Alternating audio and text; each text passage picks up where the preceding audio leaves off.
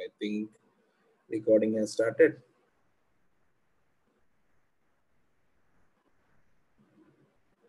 Yes. So, good evening, everyone. We'll be discussing about case scenario discussions in metastatic carcinoma prostate. So, what is the agenda for the day? Are you able to see the slides? Is it visible?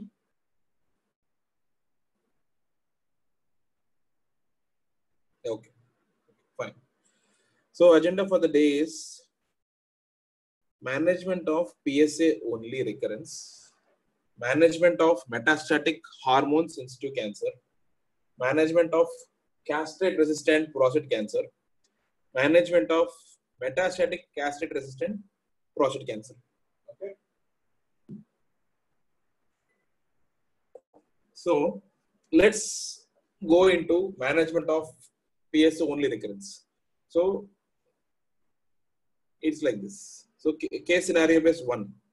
A 65-year-old gentleman is a known case of carcinoma prostate post-op.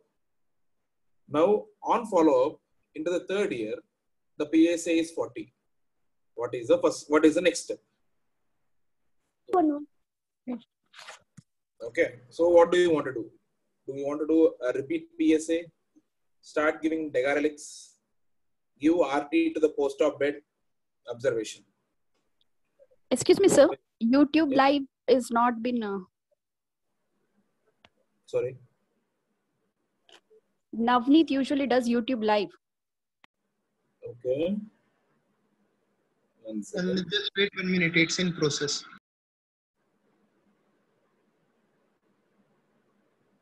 YouTube live. Dr. Navneet, can you start that? But or should we record and upload in the cloud? No, it just give me 1 minute. It's in process. It will happen. Okay.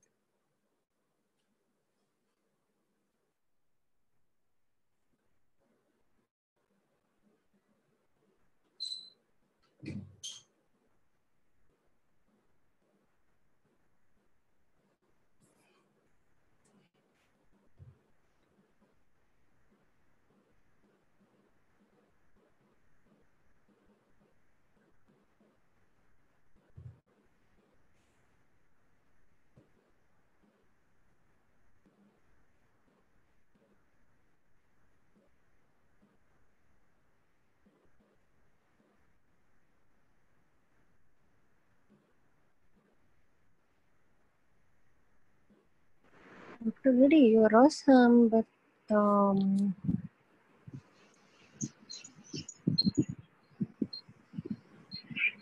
goodness, my phone is pathetic now.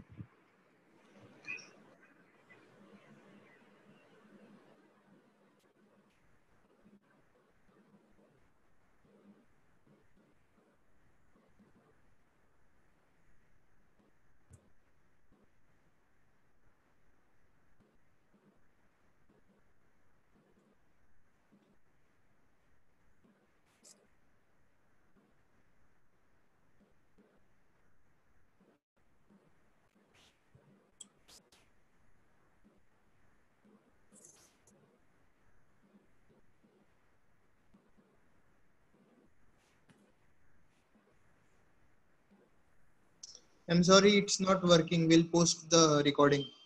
Okay, fine. So, as I said, case scenario 1, what do you want to do? Repeat PSA, start Degarelix, give RT to the post-op bed, observation.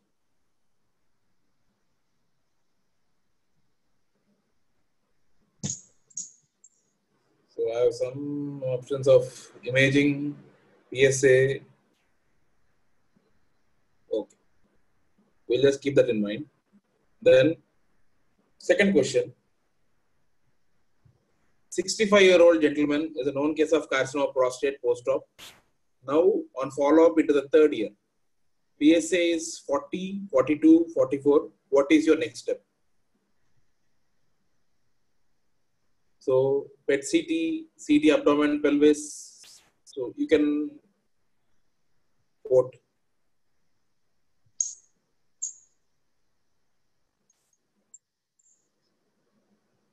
I want everyone to participate so that it doesn't matter. No one knows what you have voted. So I would like everyone to participate in the poll.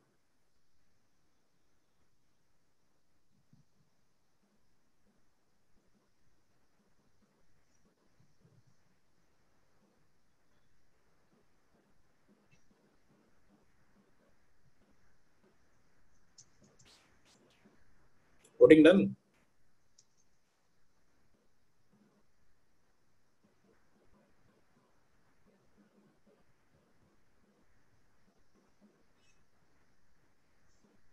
Okay. So, okay. So majority have voted PET CT, CT abdomen. Okay. The next one is PET CT, pelvis. Sorry, CT abdomen, pelvis, and bone skin. Okay. Okay. So case scenario 3. A 60-year-old man, a known case of carcinoma prostate post RT. PSA levels were at 15. What is the next step? Just select among these options. You can select one option. Best answer. PET CT, MRI bone scan, CT abdomen pelvis, TRUS.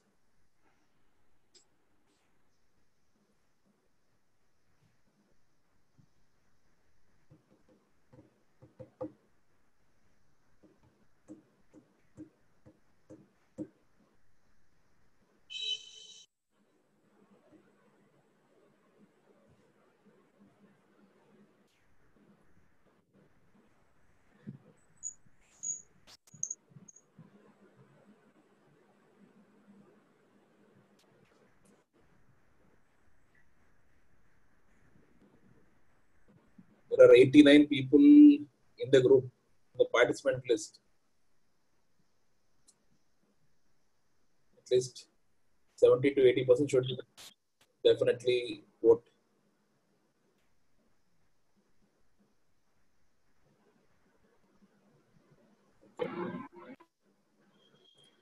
So majority have gone for PSA PET CT.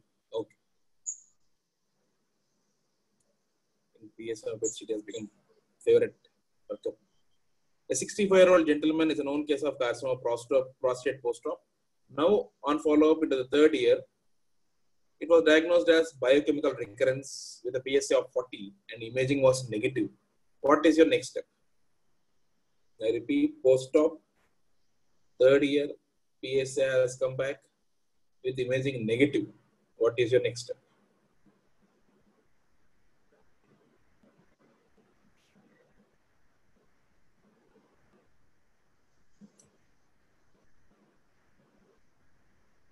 Vote, vote, no chatting, please. Only vote.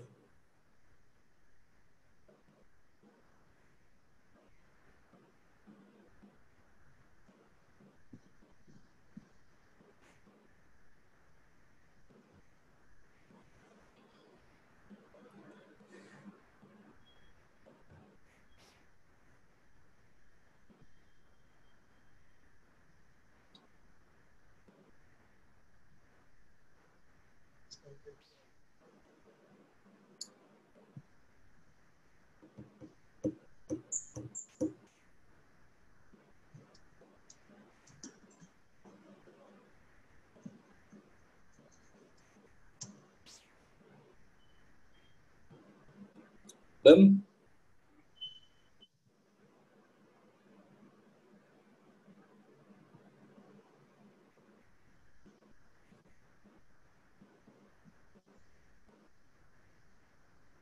Majority have gone for hormone therapy. Okay, fine. Some people salvage RT. Okay, nice. So the next scenario, a carcinoma 60-year-old patient with carcinoma prostate post RT with a follow-up into the third year, same, diagnosed as biochemical recurrence. Everything is same except instead of post-operative, this patient is post-RT.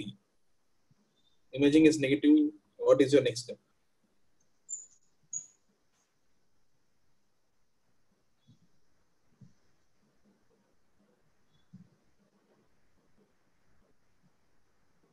Oh, come on, come on.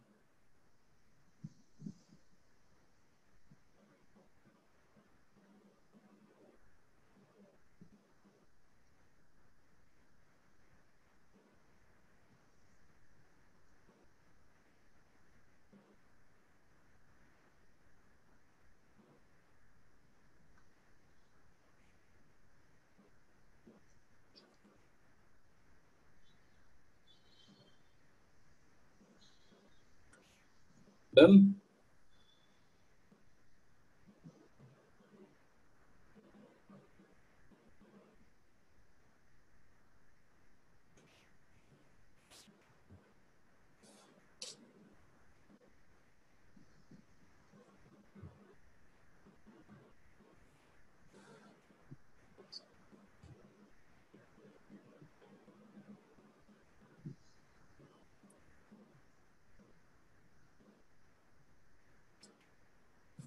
Okay. Hormone therapy. Everything hormone therapy. Okay. Shalom. Let's start. Should we treat a patient based on PSA spike alone? First, we need to understand whether the PSA spike is a sole occurrence or is it really increased. So for that, what we need to do is we'll just look at the relevant information regarding prostate. The carcinoma of prostate is a very slow growing tumor. So even after definitive treatment of surgery or radiation plus hormone therapy, 25 to 50% develop relapse. But the main question is, when do they develop the relapse? And the relapse is generally identified by increase in PSA. And of course, for the regular PSA to be increased and that has to be diagnosed, that only happens if there is a regular follow-up. And we already defined what the limits of PSA failure in the last class, either it is post-op or post-RT. If it is radiation, nadir levels plus 2 nanogram increase for a radiation, that is an astrophoenix criteria, or nadir plus 3 spikes, consecutive spikes of PSA for a post-op.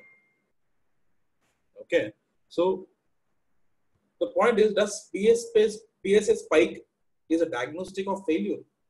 So even if PSA failure happens, okay, yes, PSA failure is an indication of that in the future distant metastasis can occur, but it doesn't mean that distant metastasis will definitely occur immediately. And certain patients won't develop distant metastasis for a long time. But the problem is, in a particular set, there is a high chance of distant failure. So what are the features which point towards there is a high chance of failure?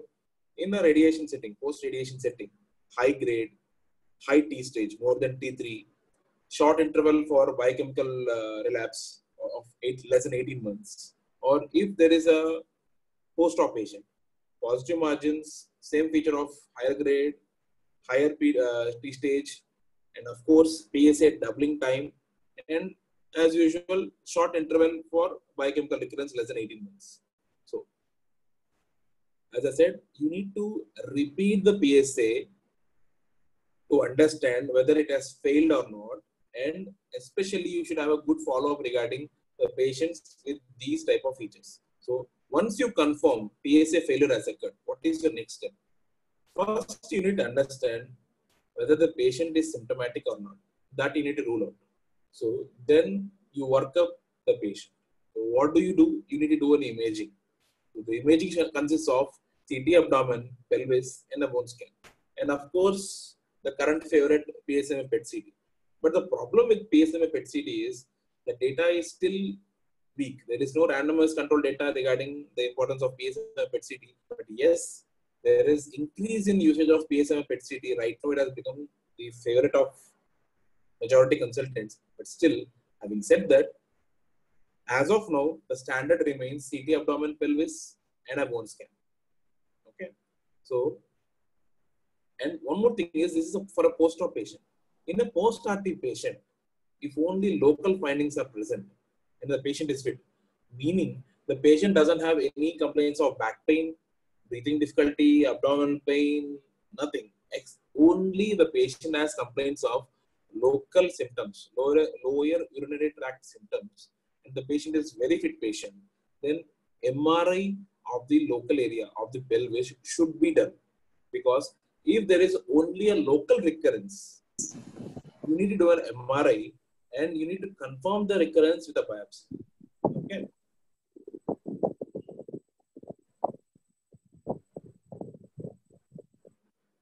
And coming to, so you have all this information.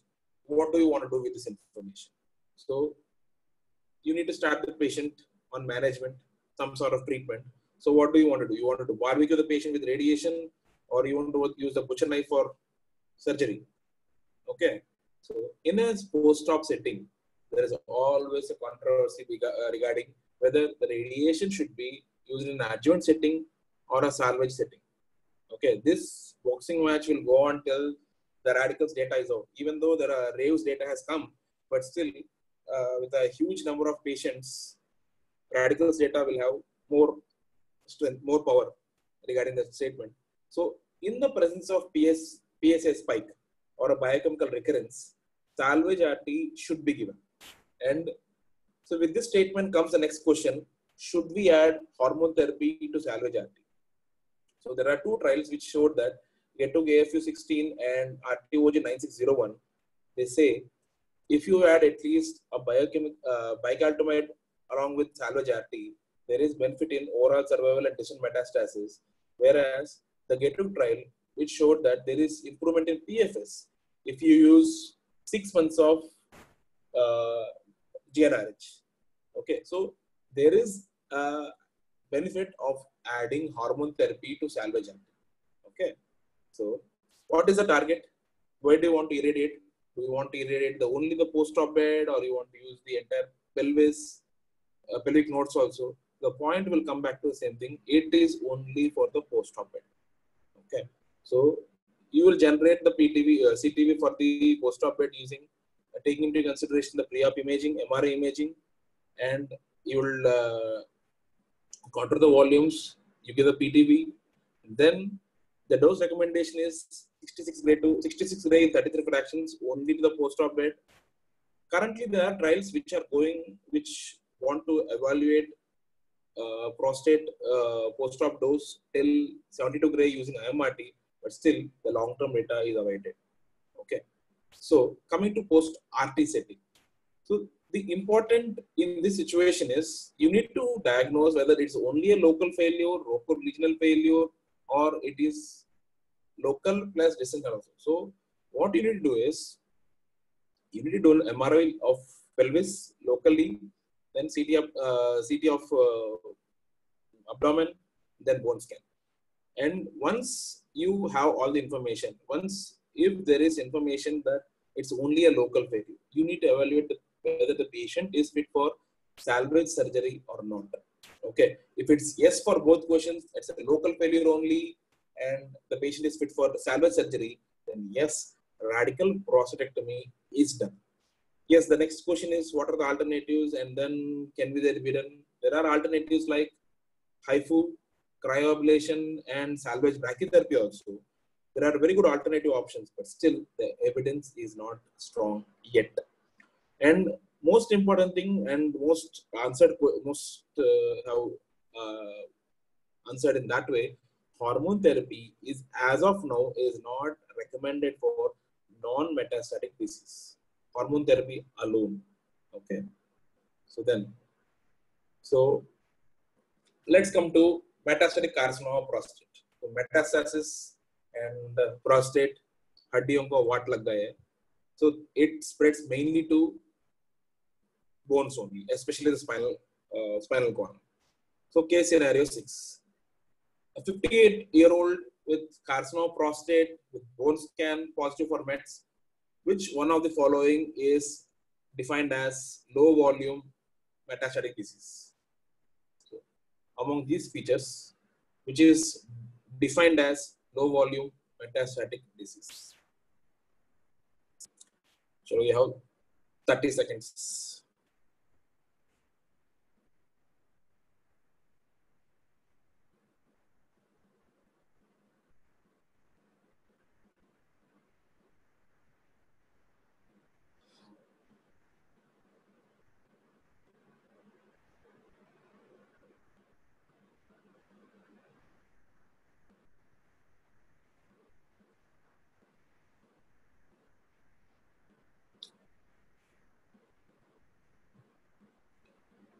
Okay.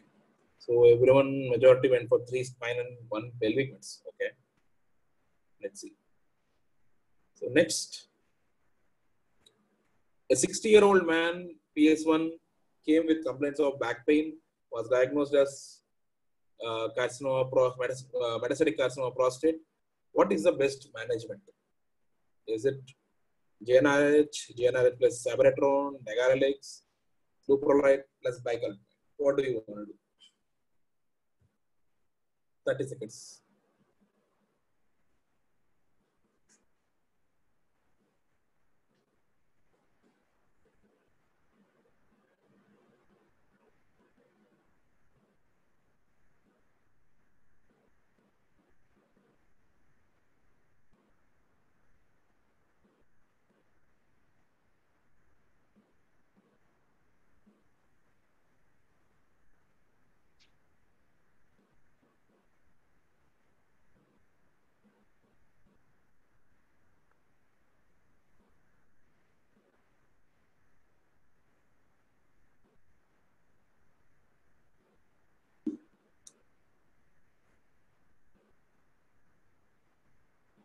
Okay, is it done?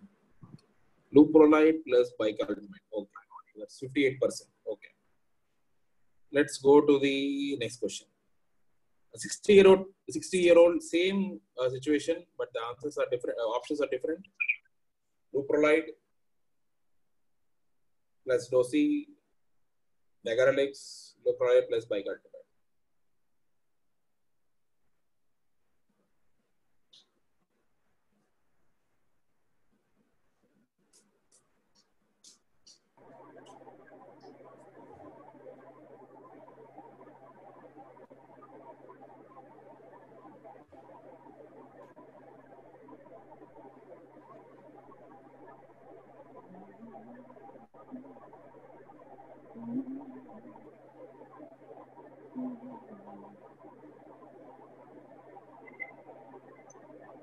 Done.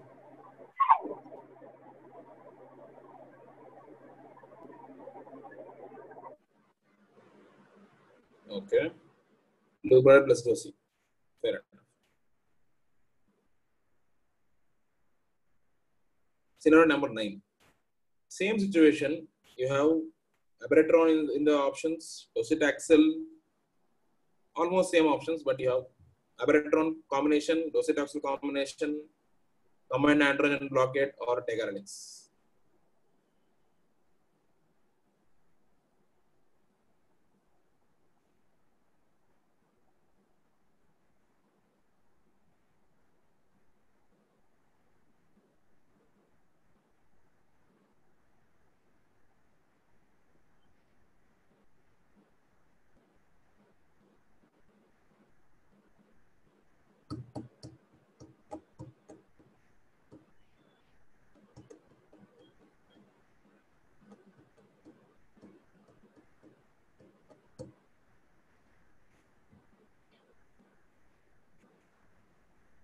One vote.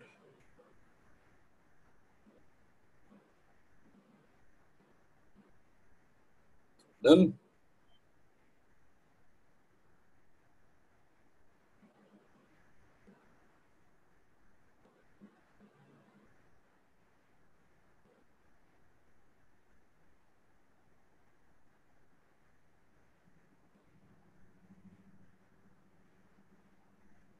We have a lot to discuss. Huge number actually.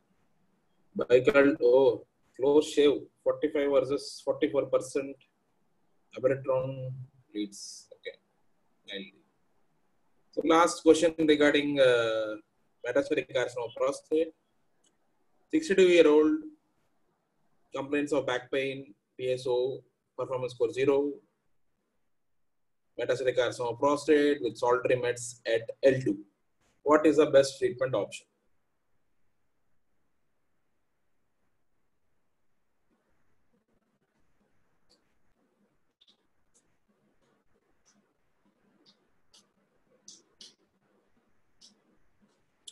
Select the best answer among these options.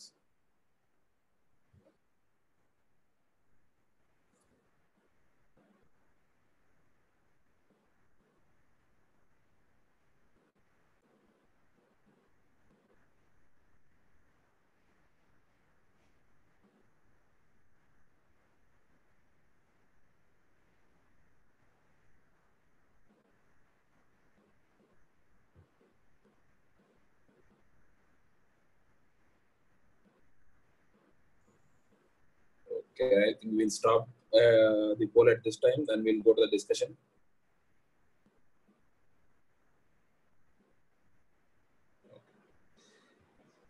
Okay. Oh, 84%.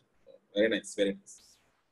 Okay. So this is the most common mode of presentation, metastatic carcinoma prostate, because no one thinks of spine meds for back pain. They'll just take paracetamol, sit at home. Okay. So how do you manage? Okay. The workup for metastatic carcinoma prostate is almost similar to PSA failure. You just do imaging. You work up with CT scan, abdomen, pelvis, bone scan, or the crowd favorite PSA PET CT, or then you follow with that a biopsy. Okay. Once that is done, the most important part is risk stratification. Okay. So there, based on 2 trials, they have classified the patients into high risk and low risk. Okay. So latitude trial and chartered trial, they said, see, either it should be vessel meds. I think there is some mistake in the slides. See, high risk is like this. Okay. It should be either having visceral mets or more than 4 bone mets. I think I named as both them as high risk. See, the first one is high risk, second one is low risk. It should have one of the following. Okay. It should be either having, according to latitude trial, it should be either having one of the 3, 2 of the 3. More than 3 bone mets, visceral metastasis, grade 4 or 5. Okay. Among these 3 features, if 2 or more than 2 are there, that is high risk. Based on charted trial, it should be either more than 4 bone mets. Among the 4 bone mets, it should have at least 1 metastasis outside spine and visceral metastasis. If you go and look at the 6th scenario, you will see visceral mets, that's a high risk, high volume disease. 4 pelvic bone mets, that's outside the spine, that's a high volume disease. 3 spine plus 1 pelvic mets is again 3 spine with 1 outside the spine, that's a high volume disease. If you look at only 4 spine metastasis, if it is not outside the spine, it can be classified as low volume metastatic disease. That is what I was trying to go for. Okay. Then the discussion will start. Okay. The king and the brother. So till now, the standard has always been ADT, androgen deprivation therapy. So the next question will be, should we add bicaltamide to GnRH analog and create combined androgen blockade, or should we give degarelix and completely replace combined androgen blockade plus GnRH analog with antagonist? So regarding this, it's been since 20 years since the first randomized trial, but still the fight goes on. Okay. Why is? See, let's take a look at the biology first. Okay. So why do we need to add bicaltamide to a GnRH analog? What is that? What is the advantage of degarelix over the combination? This is answered by the simple physiology regarding GnRH release, peripheral suppression, or and the most importantly, the phenomena of flare. 1 second. Yes. So, if you look at this picture, you'll understand. This slide will show you. You have a hypothalamus. So, this is different levels of action of hormone therapy in carcinoma prostate. So, in the left picture, you can see that hypothalamus. So, below that is the pituitary stalk, and then the anterior pituitary gland. So, the GnRH agonist from the hypothalamus comes to the pituitary, stimulates the receptors, and then which cause release of FSH and LH, follicle stimulating hormone and luteinizing hormone. And these hormone levels, there is a testis is released, and which acts like a foot for prostate gland. Okay. So what happens is, initially, generally in the hypothalamus sends hormones in a pulsed manner. It is not continuous, it is a pulsed manner and low level, very low levels. But when we give an hormone therapy in the form of GnRH analog, so what happens is the hormone is at a stable level, point number one. And the point number two is initial overstimulation occurs because you have given a hormone which will cause initial spike in FSH/LH and the testosterone. But as the time goes on, because of higher levels of hormone therapy given through exogenous route, the receptors are downregulated, which leads to decrease in the levels of FSH and LH. Okay, so agonists will downregulate the production of FSH and LH, but because of the spike, what happens is there can be a flare of clinical symptoms. There can be a flare of PSA levels. Okay, but down the time, downregulation of receptors, and then it will cause decrease in FSH LH release. So this is how the agonists work. But why is antagonist coming into the picture?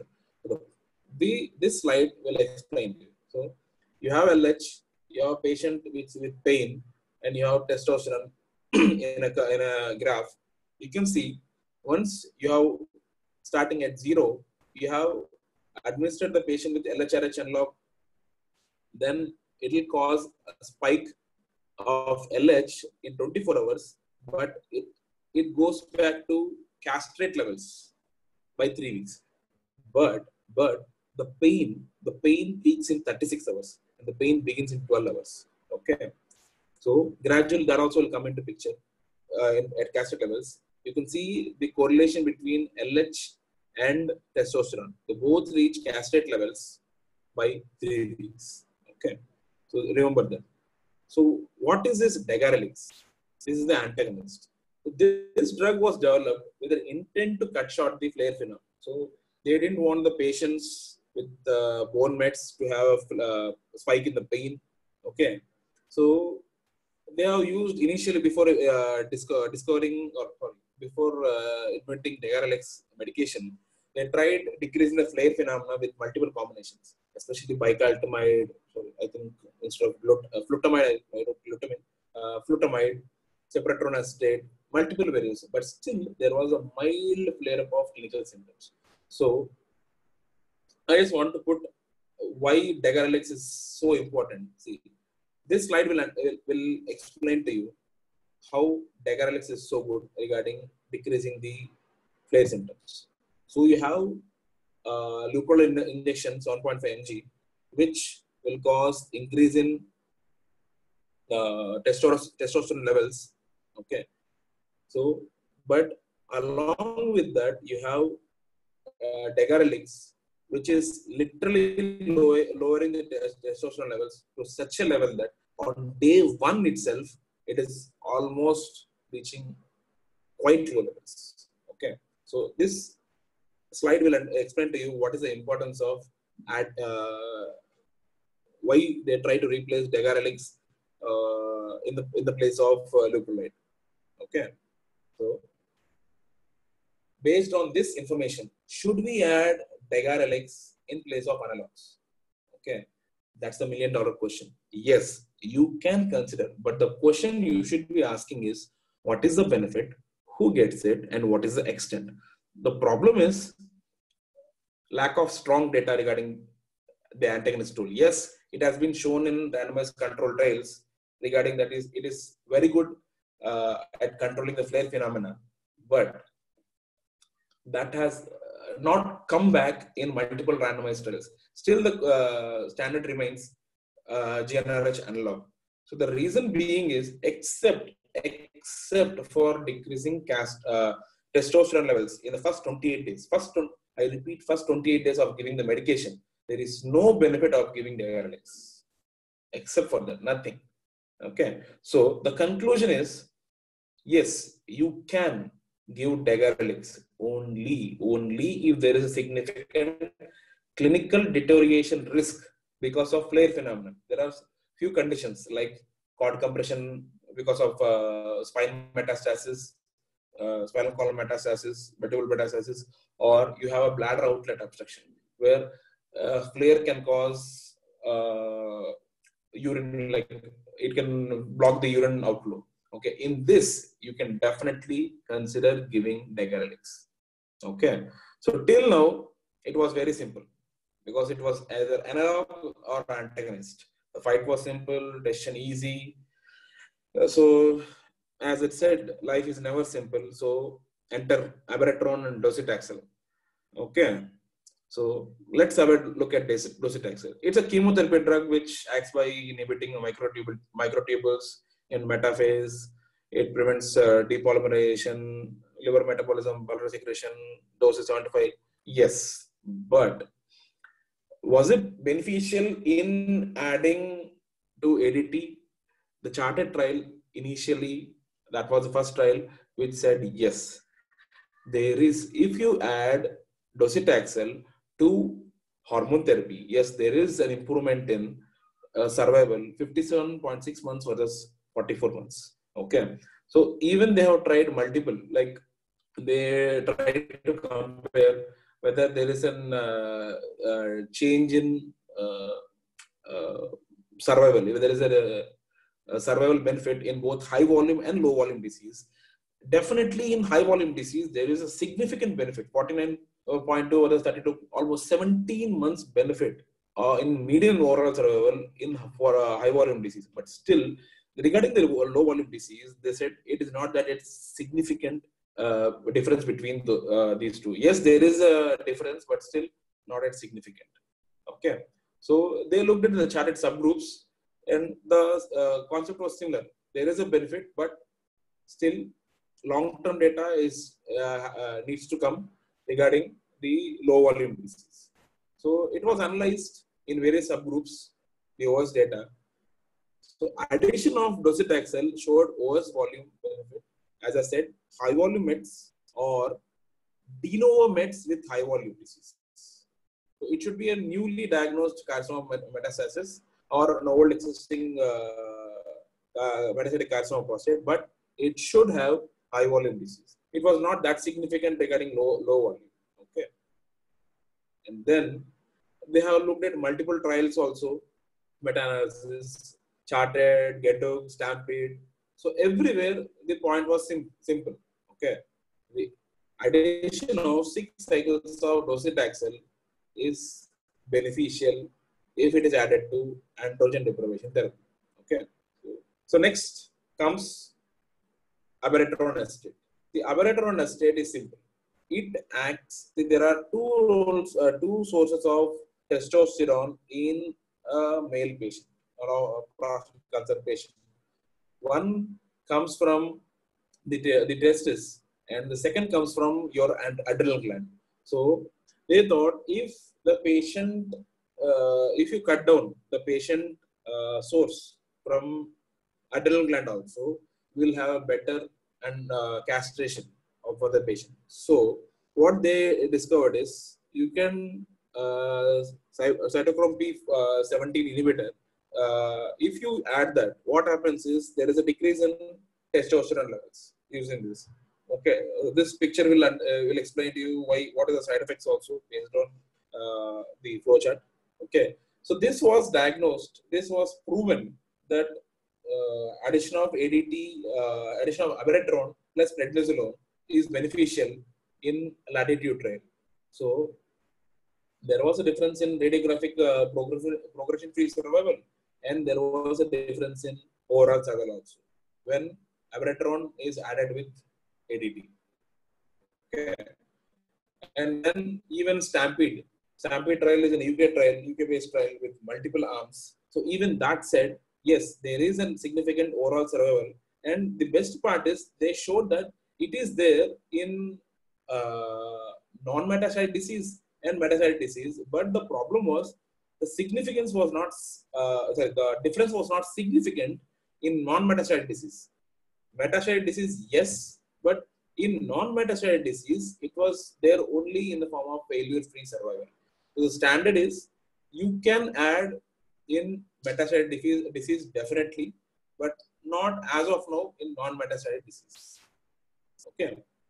So yes, there was a significant improvement in 37% improvement in survival. Okay. Then yes, this is the latitude data. Improvement of survival by at 3 years, 66% versus 49%. Okay. Then I just wanted to add a slide regarding abiraterone acetate and prednisolone. You can go through that. Okay. And then yes, there was meta-analysis. Okay. So which showed compared to docetaxel, abiraterone is better. Okay. Yes, it is. There is no head-on randomized control trial. There was one meta-analysis called stopgap systematic review or network meta-analysis, which said that compared to docetaxel, abiraterone is better, but still there is no randomized control trial. So what you need to do is you need to take a personal call regarding that. If the patient is fit for docetaxel, yes, docetaxel can be considered. If the patient is not fit for docetaxel, then abiraterone can be given.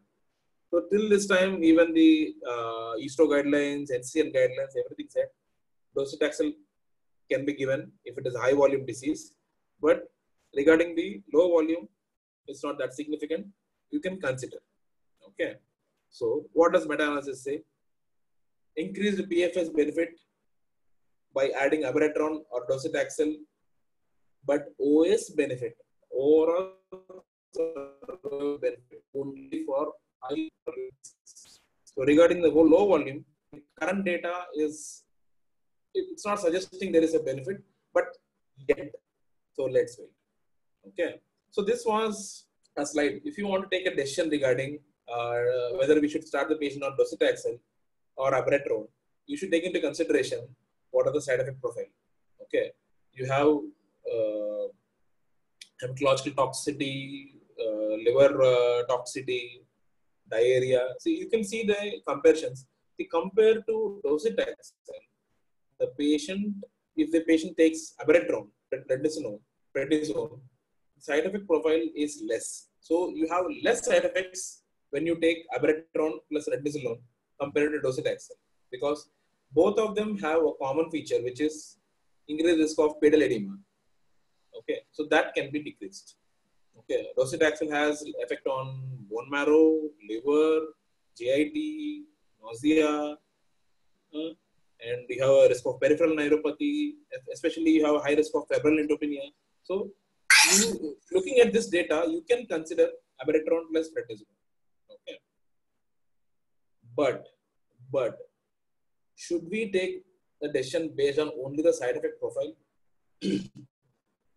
Then they analyze the data using retrospective data. They analyze the data using retrospective series. So what they found is the patient who should be given, if they are fit for docetaxel, if there is a shorter treatment, like if the shorter failure to survival, so these are the features which said that these patients will get benefit from docetaxel compared to these patients.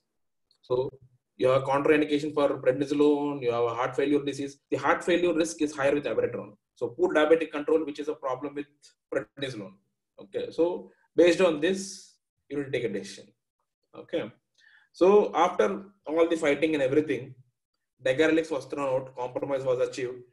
Abiraterone and docetaxel were added to the ADT. So that became the standard. But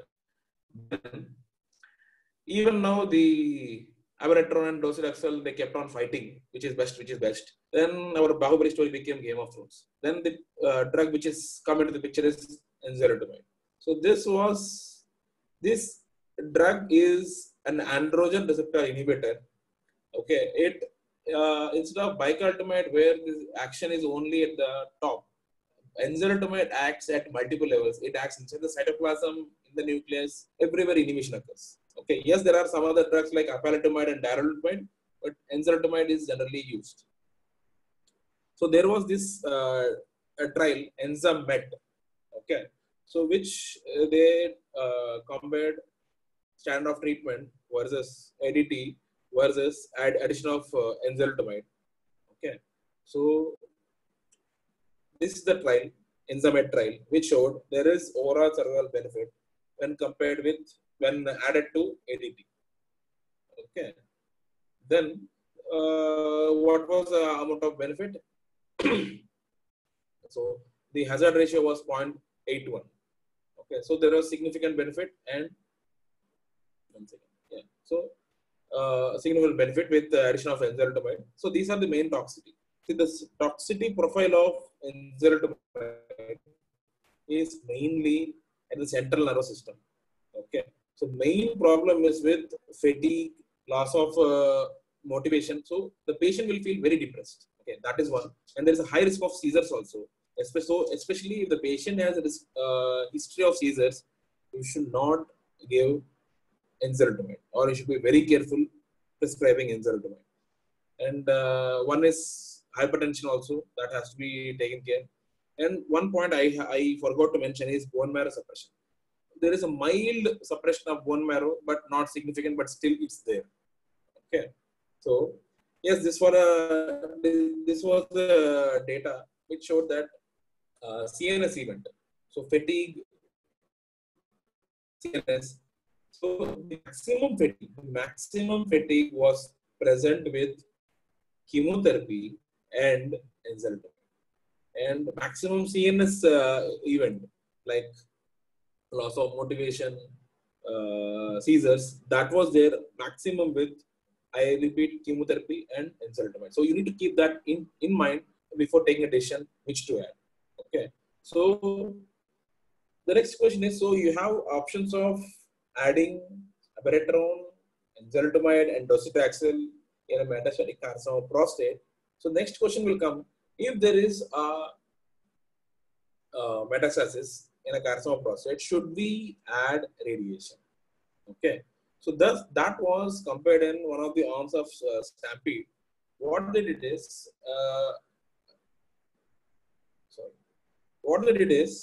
they have added a radiation of 36 gray in 6 fractions or 55 gray in 20 fractions in a patient with carcinoma of prostate with metastasis, multiple metastasis. What they understood is, in all patients there was not that significant benefit, but in patients with low metastatic burden, okay, there was a significant benefit in 3-year overall survival, 81% versus 73%. But regarding the either higher burden or overall disease group, there was no significant benefit. So, in a simple single slide, in a metastatic castration-sensitive disease, what is the standard? Either it can be classified into high volume or low volume. In a high volume, you can add docetaxel to ADT, you can add abiraterone, you can add enzalutamide or abiraterone. But in a low volume disease, regarding the docetaxel addition, yes, it's not that significant, but you can add abiraterone, enzalutamide if it is less than 3 to 5 meds. Definitely prostate radiation helps. Okay, so these are the take-home messages. ADT remains the mainstay. You can addition of docetaxel has benefit, addition of abiraterone has benefit, addition of AR antagonist, enzalutamide has benefit, and in a low volume disease, I repeat, low volume disease, addition of radiation to the primary has always benefit. Okay, let's come to castrate-resistant prostate cancer. Sir, we can give all these together. No. You can't give all this together. You have to give only one drug combination along with ADT. Can you please go back to the slide? Yes. Can you please go back to the slide? Yes, which slide? This one only, yeah. Yeah. We cannot give all this. We can give a combination only. Yes. Okay, sir. Which one? Sorry? Sir, which one combination? See, either you can take ADT, docetaxel, ADT, abiraterone, or ADT, enzalutamide. Which combination? I will come to the conclusion at the end. It should be based on the side effect profile, tolerance, patient preference, everything has to be taken into consideration. Because if the patient is old patient, if he's not fit for docetaxel, meaning that he's quite frail, then you can't give docetaxel. If the patient has a history of cardiac side effects, has a history of hypertension, the patient has a history of pedal edema, increased pedal edema, cardiomyopathy, you can't give abiraterone. And if the patient has history of seizures and high chance of depression, like the patient is on antidepressant medication, then you can't consider enzalutamide. So the decision has to be taken based on the patient's tolerance, disease pattern, everything. Okay. Only you can add only one of this with ADT, the GnRH unlock. Only one can be added. Okay, sir. Thank you. So let's come to castrate-resistant prostate cancer. So that is case scenario number 11. 67-year-old PS1, known case of carcinoma prostate, post-RT, ADT for 3 years. Now he came for follow-up with the PSA of 20 to 25. What is your next step? What do you want to do in this patient? I think we need to cut short the time for polling because we are already at 8:15. And the metastatic carcinoma prostate is quite extensive. If I want people to vote a bit faster so that we can go to the discussion.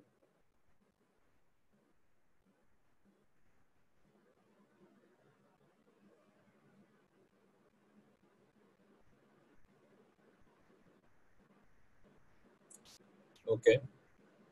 All. Very nice. Very nice. Okay. Case scenario number 12.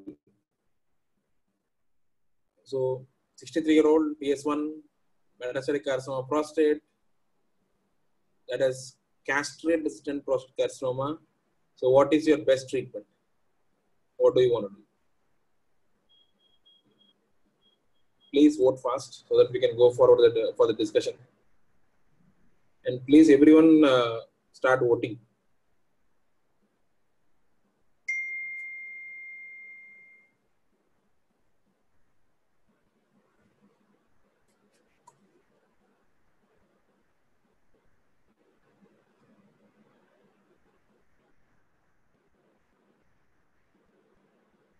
Abiraterone.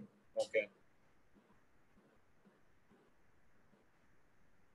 63-year-old PS1, known case of metastatic carcinoma, back pain, castrate-resistant prostate cancer. What do you mean? What do you recommend as the best treatment?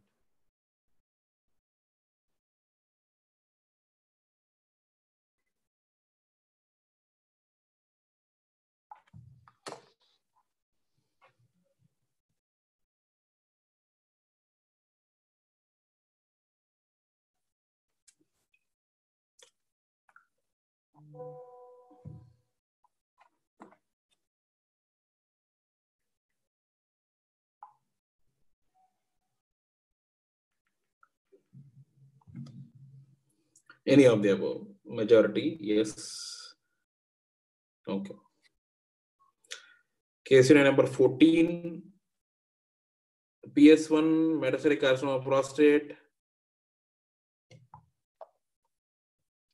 castrate resistant,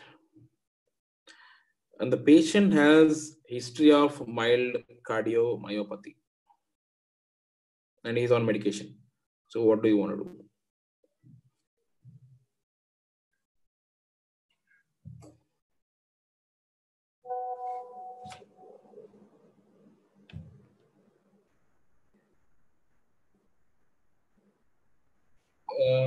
Someone said,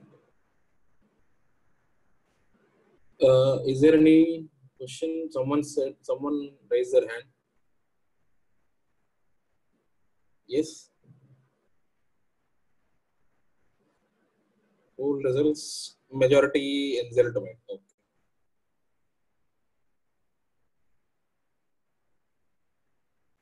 So a 59-year-old metastatic carcinoma prostate, was treated with ADT for 6 months. He developed visceral mets and was diagnosed as CRPC. What is the best treatment option?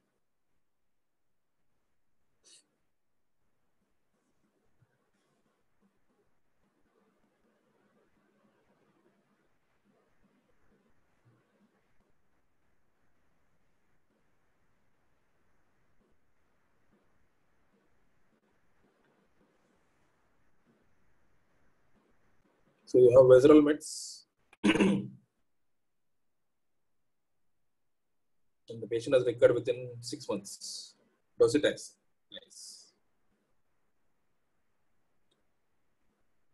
So metastatic carcinoma prostate on ADT for 2 years.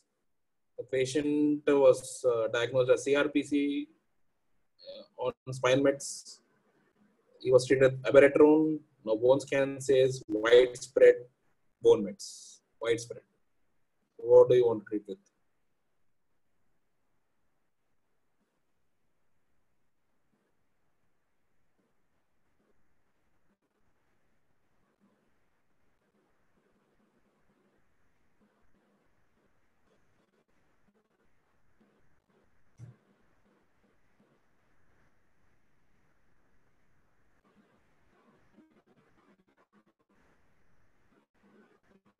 Okay.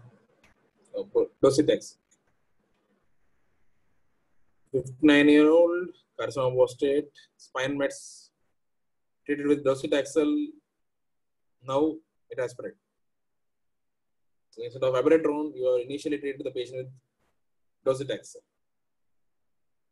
So now, what do you want to do?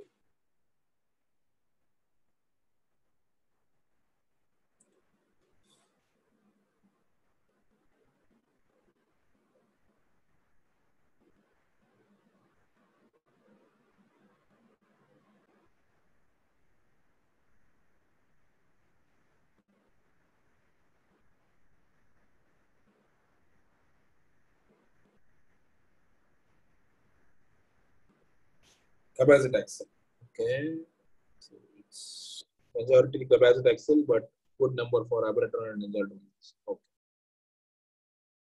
So 64-year-old ADT plus docetaxel, then he developed spinal metastasis, CRPC.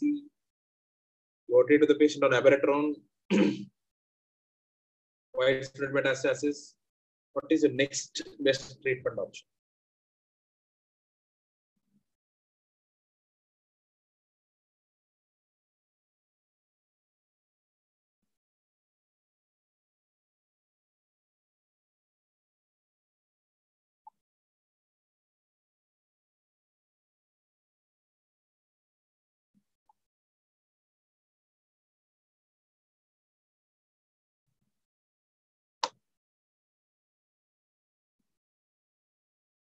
Okay.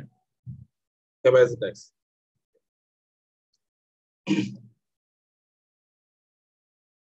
So 59-year-old carcinoma prostate with mets, post ADT, now on developed osteolytic spine mets, diagnosed as CRPC. Treatment plan is with docetaxel. So what's the agent to be added? You want to use denosumab, calcium plus vitamin D, uratonic acid, or combinations of multiple things.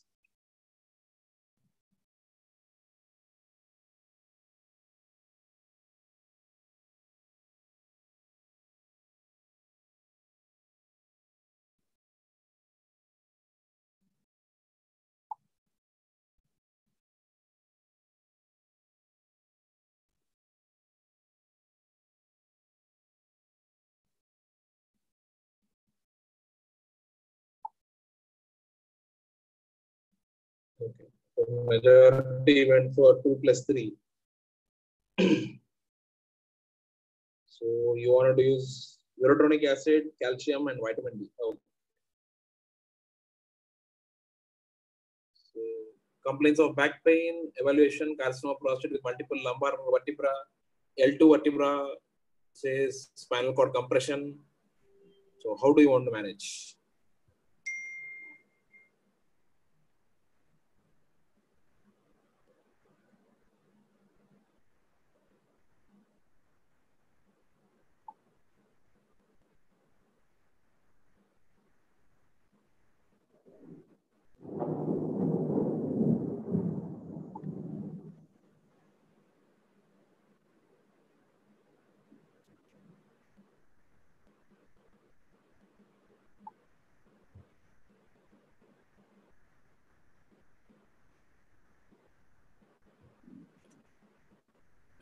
So this is the last poll, I think, and we'll go directly to the discussion part.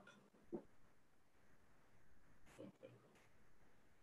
Fantastic. Majority went for high dose steroids and SS for surgery. Okay.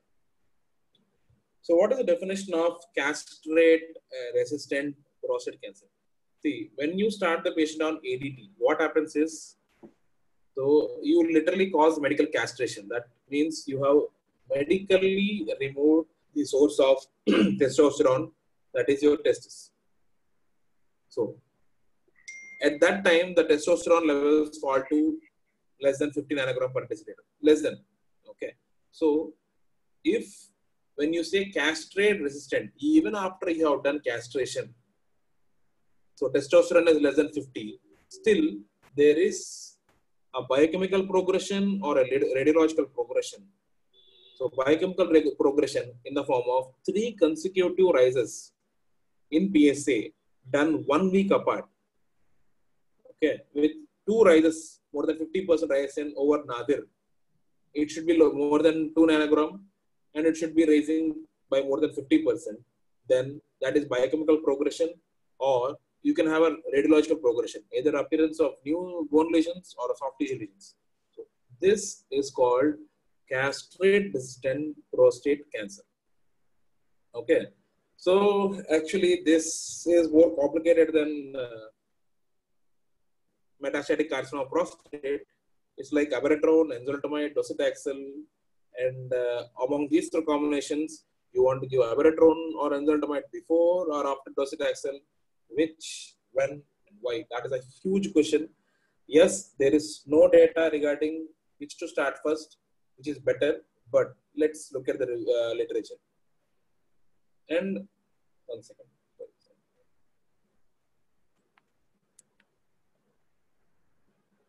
See, rarely you have non-metastatic CRPC. Okay, so you have castration level of testosterone levels, and then you have biochemical PSA failure alone. Okay, so you don't have any soft tissue lesions or a bone metastasis. In this scenario, the only drug which would benefit was enzalutamide. Okay, so that is a quite rare scenario where CRPC presents without meds. And if you take into consideration,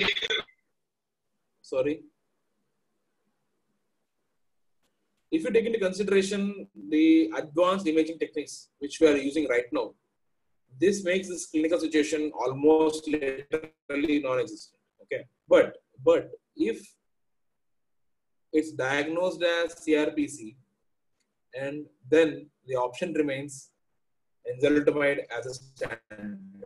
So this was a trial which showed you can sequence enzalutamide before the meds in a CRPC setting, and that showed increase in metastasis-free survival compared to placebo alone. So that's almost a 22-month survival compared to giving no treatment in M0 castration-resistant prostate cancer. Okay, so as I said, the most common presentation of CRPC is meds. If so, how did we manage? How did we manage initially, and what has changed now? That's the point. Okay, so initially, if it has progressed on hormone therapy, the standard was, what they did was they tried to evaluate the role of mitoxantrone plus prednisolone versus steroidal. So that showed a palliative pain response, which was better with mitoxantrone. Okay, that was almost 43 weeks versus 18 weeks palliation response was there. But yet there was no overall survival benefit. Okay, there's some question here. Yes, aparatomide can be added. See, yes, Spartan trial is there. There are multiple trials. So you have daratumide, aparatomide, enzalutamide, but I wanted to restrict myself with abiraterone, enzalutamide, and docetaxel, which is itself is quite extensive. So yes, I'm sorry that point I have removed it, but yes, that's one of the options. Thank you. So there was no overall survival benefit. So the next step was addition of docetaxel. So can we add docetaxel plus prednisolone versus mitoxantrone? Can we compare that? So that was done in TAX 327 trial. Okay, so which showed there is benefit in addition of docetaxel versus mitoxantrone. There was a significant, more than 50% decrease in PSA. There was a significant improvement in overall survival, and the quality of life was almost definitely higher with docetaxel compared to mitoxantrone. So then the next question was, should we add abiraterone in the first line for metastatic CRPC? That was done with COU 302 trial, which showed that compared to prednisolone alone, you have a significant benefit of adding abiraterone. Okay, so that was shown in the form of radiographic progression-free survival. Okay, then why not enzalutamide? Obviously, that question will come. This was done in Prevail trial, which showed that even before adding chemotherapy. So, see, this was the literally docetaxel was leading. It was the standard of care for CRPC, but at the arrival of abiraterone and enzalutamide based on COU 302 and Prevail trial literally challenged, should we add docetaxel alone even the patient is not fit? Should we treat the patient using decreased dose of docetaxel, or can we start giving abiraterone or enzalutamide to these type of patients who are not fit for docetaxel? This was shown by COU 302 and Prevail trials. So based on these data, in the first line management, you have abiraterone based on COU 302, enzalutamide based on Prevail, docetaxel based on TAX 327. Okay. Then comes the next point. Is there a role of abiraterone or enzalutamide in a post-dosage setting? Yes. See, after the patient has been started on docetaxel and still there was a failure in the form of either new bone lesions or a spread to visceral metastasis, then based on COU 301, there was an improvement in overall survival when the patient was added with abiraterone. So as next point, should we add enzalutamide or abiraterone? There was next AFM trial which said enzalutamide also improved overall survival in patients who have been treated on docetaxel. So you have abiraterone and enzalutamide either in the pre-dosage setting and the post-dosage setting. But after this, let's look at the toxicity profile. You have abiraterone plus prednisolone, and as enzalutamide. Okay, so you generally what happens is the role of the side effect profile consists of edema, which is because of increased increased concentration of aldosterone or its precursors in abiraterone plus prednisolone combination. So that is the reason you have more edema, low potassium, hypertension, cardiac side effects more in abiraterone plus prednisolone combination. But the most important problem is the fatigue. The fatigue, CNS fatigue, is more with enzalutamide. So that we need to remember. Okay. So this is one slide which I try to compare abiraterone, enzalutamide, and docetaxel. Okay. So this you can go through post after the class. So the point is, even now there is no data regarding which is better, abiraterone or enzalutamide. One study, phase 4 study was there, post-market surveillance, which said abiraterone gave worst cognitive decline. And there was a REACT study in CRPC, metastatic CRPC, which said enzalutamide showed more fatigue.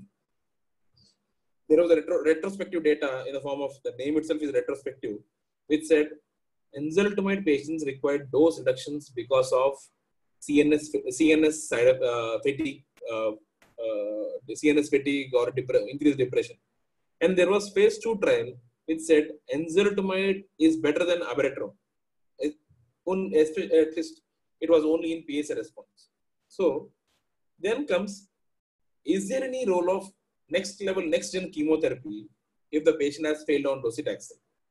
Yes, there was a trial, which is TROPIC trial, which said if the patient has failed on docetaxel, can we give cabazitaxel or should we go ahead with mitoxantrone alone plus prednisolone?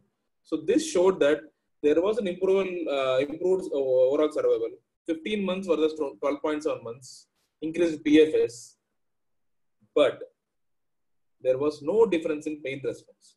Yes, there was an increase in toxicity profile that I'll show you.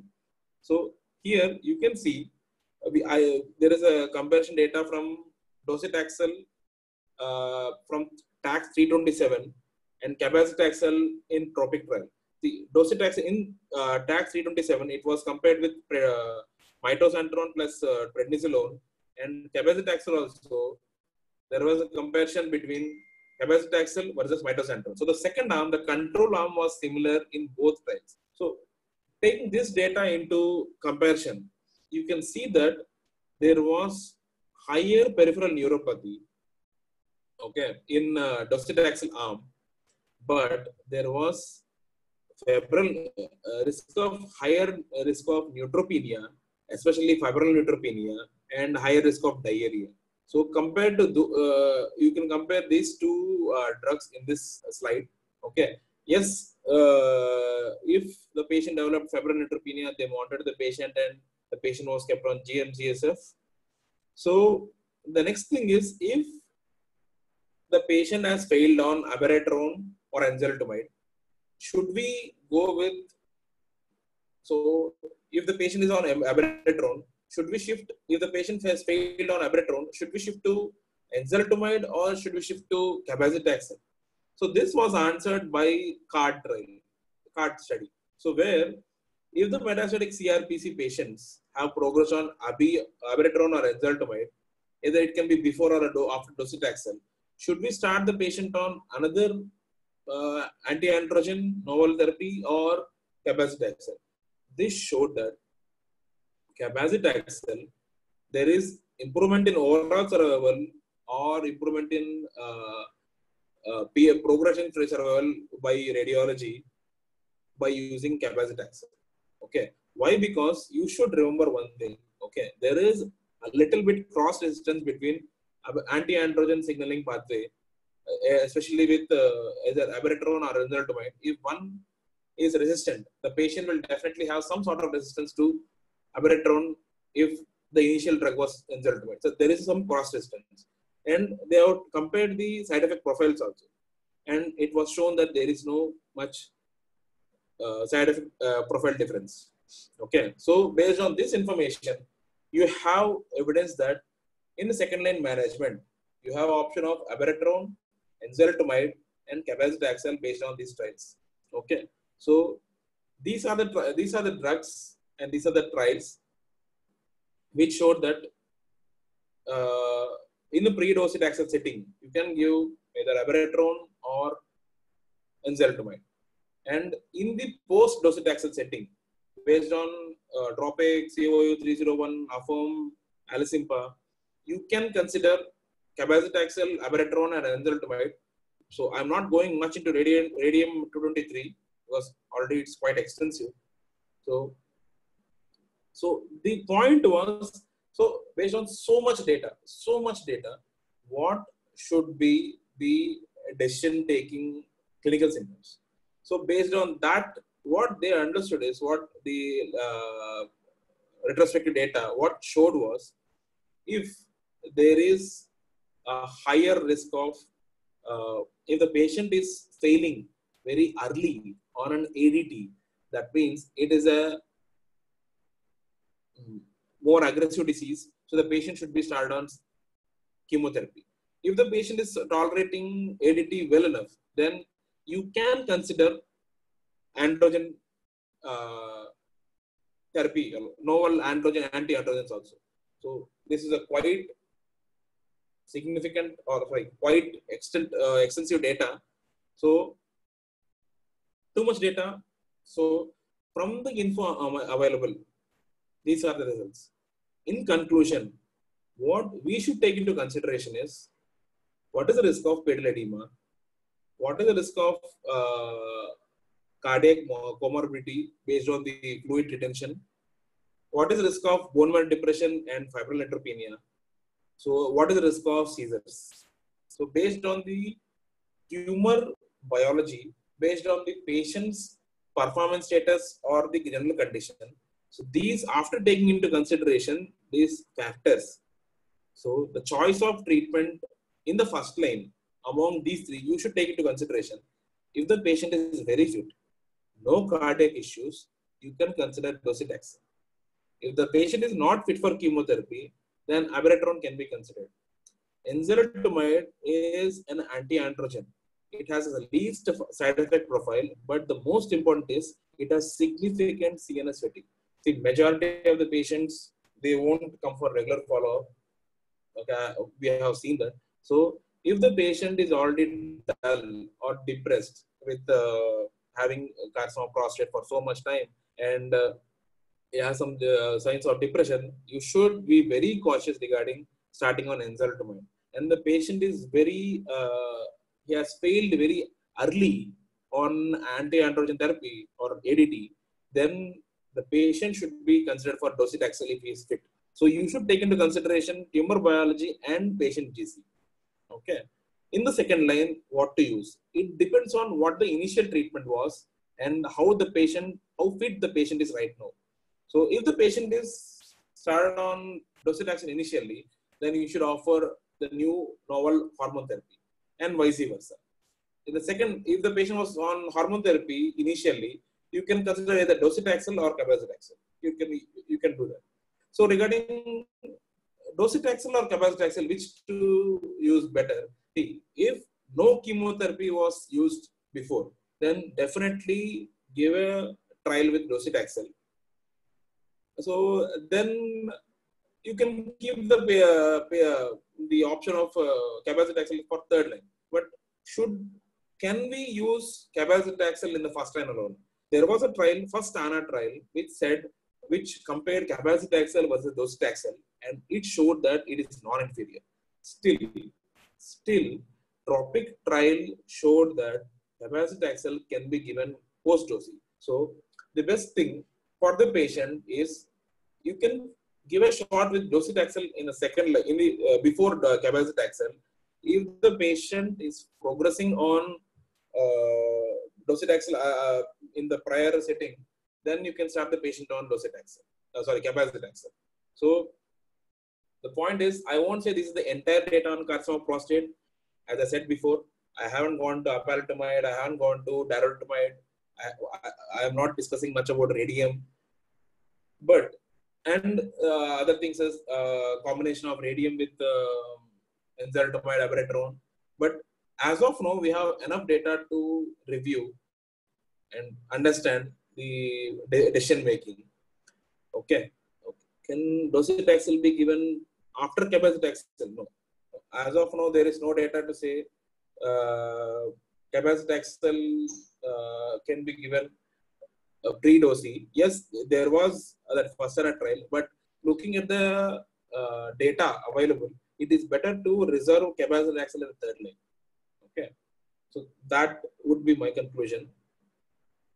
Sir, how many months of docetaxel you can re-challenge with docetaxel in metastatic CRPC and which subset? What I am saying is, if the patient has progress on docetaxel, I would definitely, rather than re-challenging with docetaxel, I would consider starting the patient on abiraterone or enzalutamide. Okay. But if the patient has visceral crisis, yes, if after 6 months or 1 year, then I can consider docetaxel re-challenge. But still, I think looking at the side effect profile, I won't take a risk of re-challenge docetaxel. I will go with novel anti-androgen therapy rather than going with CRP, docetaxel. What about PARP inhibitors? So that I am not covering in this class. and I have no idea about PARP inhibitors. Yes, I have read that there is a role of PARP inhibitors, but no, I don't know about that.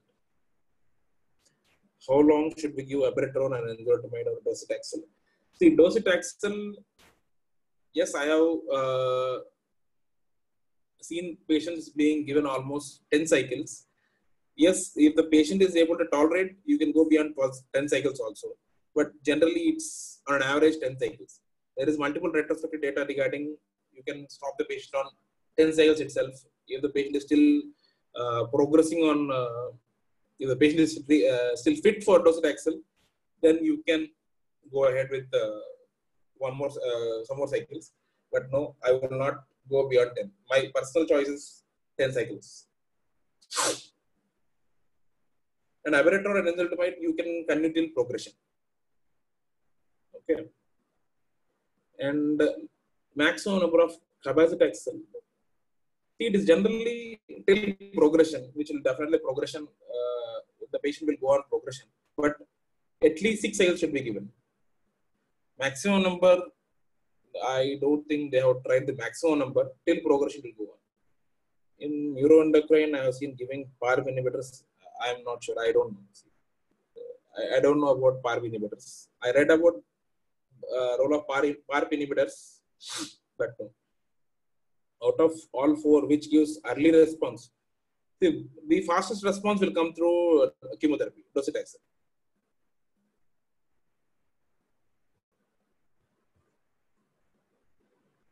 But comparing docetaxel and cabazitaxel, not much difference.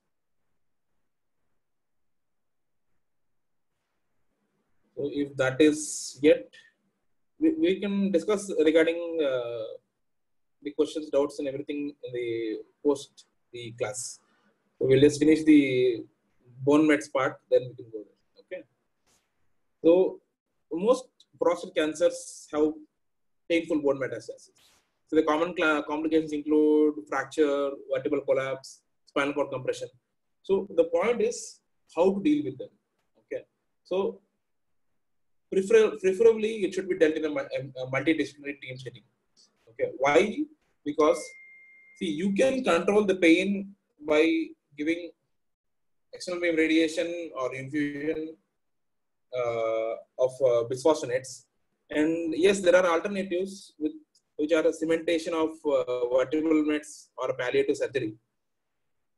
But if there is impending spinal cord compression, okay, preferably you start the patient on high dose steroids, and then you should discuss with the neurosurgeon whether you can consider decompression, then you can add external beam radiation, or if the decompression is not possible, you start the patient on high dose steroids, add EBRT, then you can add chemotherapy or androgen plus bone protection agents. Okay. So regarding the bone metastasis, see what happens is the prostate cancer cells, they release some growth factors or cytokines. So this actually affects the osteoblast and osteoclast. Depending on which type of factors are more, it can either cause increased activity of osteoblasts or it can cause increased activity of osteoclasts. Okay. So which leads to either high density or osteosclerotic lesions, osteoblastic lesions, or osteolytic lesions. Either it can be hyperdense or hypodense or showing lytic lesions. Okay. And how does the bisphosphonates and denosumab, which are 2 bone protection agents, how do they act? Okay. So what happens is the bisphosphonates, they actually have the high affinity for. One second, there is someone. Can we go for surgery first without starting on high dose steroids if the patient is still for surgery? Yes. See, if you have a patient who has complaints of paraparesis because of spinal lesions, you don't want the paraparesis to progress to paraplegia. So you need to relieve some pressure on the spinal cord. So what you do is you start the patient on high dose steroids, which will cause some mild relief to the patient. Then ask the opinion of neurosurgeon then if the patient is fit, you can go for surgery. But the most important thing is, rather than surgery, you should first give some sort of relief to the patient, then yes, take a decision. Okay, so high dose steroids should be started as soon as possible, relieve some pressure, give some relief to the patient, then take a decision. Okay, so either it can cause osteoblastosis or osteoclastosis. So bisphosphonate, especially zoledronic acid, which is right now the standard. So this actually goes and binds to the hydroxyapatite crystals in the bone. So it will just be in the inactive form attached to the hydroxyapatite crystals. But when the osteoclast comes and destroys that bone fragment, immediately the hydroxyapatite releases the zoledronic acid. This causes osteoclast to go into apoptosis. This is how zoledronic acid works. Denosumab, what happens is, denosumab literally acts by rank ligand, receptor activated nuclear kappa factor. So that is inhibited, which leads to, it's an antibody against the rank ligand, that leads to decrease in the activity of osteoblasts. Okay, so this is how the osteoblastic lesion and osteolytic lesion looks. So you have on the left side, you have osteolytic lesion where there is a hypodensity because of destruction of bone fragment. On the right side, you have hyperdense lesion on the vertebra because of increased deposition of bone formation by osteoblasts. Okay, so we keep hearing skeletal related events. The word will be repeated in breast cancer, multiple myeloma, prostate cancer. What do you mean by skeletal related event? It can be significant pain, it can be pathological fracture, it can be spinal cord compression or impending compression, or because of fracture, it can be a surgery that was done to the bone. Because sometimes the patient presents with fracture and the patient will be immediately shifted for surgery, and it will be done, but it is quite rare. Okay, but right now, recently, there is a new technical term. Okay, that is symptomatic skeletal event, SSE. So this is the new endpoint in all the new latest clinical trends. So even if there is an appearance of bone metastasis, but what is important is whether it is symptomatic or not. Okay, taking that into consideration, in this situation, what do you want to do? Whether you want to add zoledronic acid or you want to add denosumab, which do you want to do? Okay, so there was initial studies regarding zoledronic acid, which was done by Sarath et al. And James et al. They said, bring the picture as well. So they said, in the carcinoma, castrate-resistant prostate cancer, CRPC, addition of zoledronic acid to the treatment leads to delay in skeletal related event by 5 months. And there was OS benefit of 2.5 months. Yes, it was not significant, but it was there. And the side effects included hypocalcemia and osteonecrosis. Okay. So this was the benefit. Okay. So then you can see, compared to 18.1 months, 13.1 months, there was a significant benefit. Okay, by addition of zoledronic acid. Okay. Then the next set of research started regarding the use of denosumab by Smith and Fizazi et al., who said, why don't we compare zoledronic acid and denosumab in a randomized control trial? So, which was either based on symptomatic skeletal event. So it showed that there was significant benefit of adding denosumab compared to zoledronic acid. So it was almost 18% reduction in first skeletal related event. Okay, so that was the important part. Okay, and yes, there is a main side effect profile of denosumab: hypocalcemia, osteonecrosis, skin infections. Compared to skin infection, hypocalcemia, osteonecrosis and skin infections were quite rare. So, why do you need to add bone production agents in the trials? So the point is, whatever trial we have done, initial trials have been done. They have done you by comparison of ADT and zoledronic acid or denosumab. But even in the new trials, which is Spartan, Prosper, Prevail, Affirm, COU 301, in even all these trials, compared to the placebo, there was an increase in fracture rates. So fracture is nothing but skeletal related event. So in this trials also, if there is a fracture risk, we should definitely add a bone protection agent to this hormone therapy combinations. Okay, so the next question was, if we can delay, can we prevent the bone metastasis itself? So there was two trials, Stampede and Zeus trials. If there is no bone metastasis, so don't add zoledronic acid. That was the conclusion from these two trials, Stampede and Zeus. But the trial of AMG 147, it said, yes, denosumab prevented onset of new bone metastasis, which was favoring the data presented by Lipton et al. And Fazizi et al. So denosumab has benefit of preventing onset of new bone metastasis significantly. So I don't want to go into more literature review because it's quite extensive. Because initially it was only ADT plus zoledronic acid and denosumab era. So with the arrival of new novel therapies, does the benefit still exist? So from the Peace 3 trial, this was a new interim results of Peace 3 trial. It said addition of denosumab decreased the risk of fracture from 13% to 0%. There was no fracture in a patient who was started on denosumab.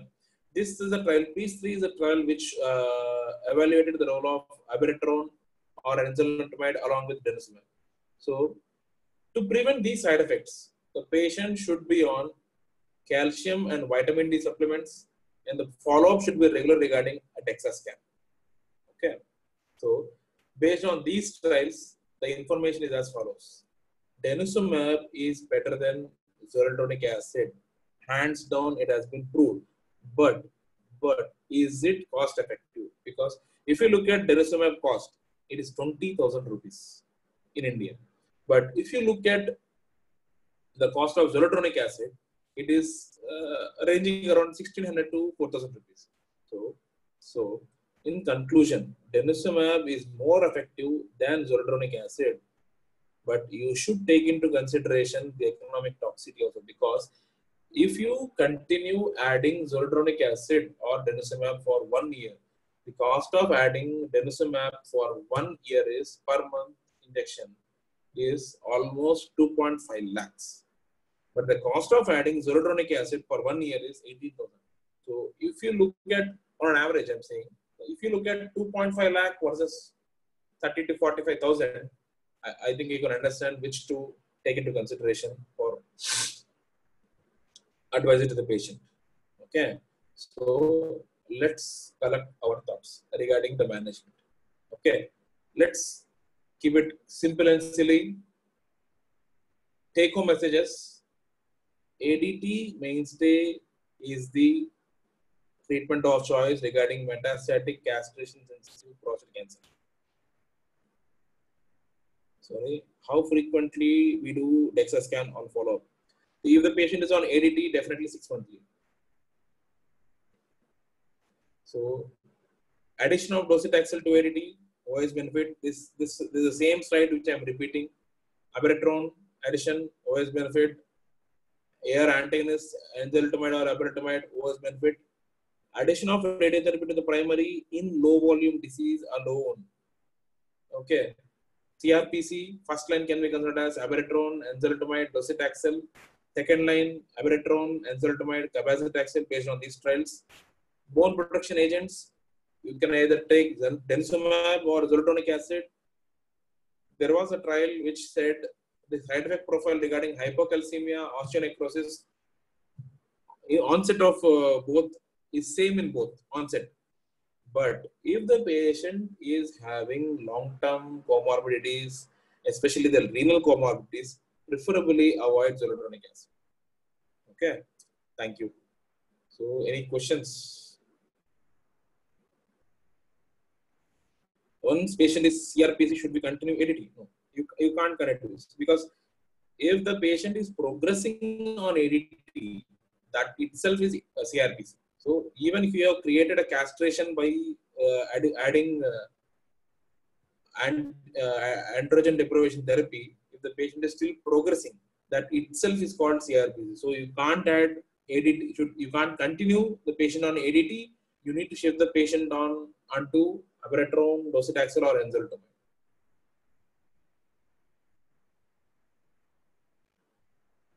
If you can briefly discuss on the case scenarios. Oral GnRH analog. So I have never used that. I don't know. Briefly on the case scenarios. Okay, let's go there. Any role of surgical castration? Definitely. It's very cost effective. Okay, it's very cost effective. I think something around 25 to 30,000 rupees, based on where you operate, of course. But yes, you can do it on 25 to 30,000 rupees. But just imagine the psychological impact. So yes, it is very cost effective, frankly speaking. But imagine the psychological impact on the patient. Okay, that has to be taken into consideration. If the patient wants to undergo dental procedure on zoledronic acid, when the patient is on zoledronic acid, I won't recommend dental procedure. Tooth extraction, dental procedures, no, you can't. Osteonecrosis risk is quite high. Okay, so let's look at the case scenarios. Case scenario 1, PSA is 40. You need to repeat the PSA to understand whether it is a single spike or multiple spikes. Okay. Case scenario number 2, you have consecutive increase in PSA. That means it has already risen. So you need to do a workup, imaging workup, CT abdomen, pelvis, and bone scan. As I said, PSA PET CT, it's not at robust data, has not come yet. Carcinoma prostate post RT, PSA levels at 15. So what is the next step? Among these options, as it is post radiation, I will definitely recommend MRI bone scan. Okay, so why not biopsy in the second case? So where do you want to do biopsy?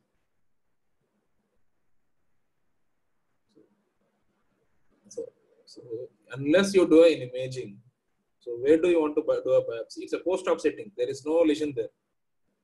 Yes, the base is increasing, but where do you want to do a biopsy? If there is no lesion visible, unless you do an imaging, you can't know where is the lesion and you can't do a biopsy. Okay. Okay. So role of RT in, I think I have covered RT in. Okay. Metastatic CRPC. No, as of now, no. So we stop ADT, give rest of the drugs only in MCRPC. Yes, that is the standard. So post RT PSA is elevated.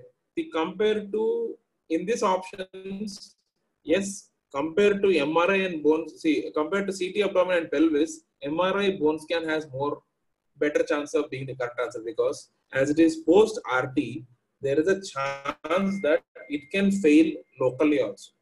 There is a chance it can fail more locally. So that is why I said MRI plus bone scan, which will rule out local recurrence and the most common site of spinal recurrence. But yes, best answer will be MRI, bone scan, and CT abdomen.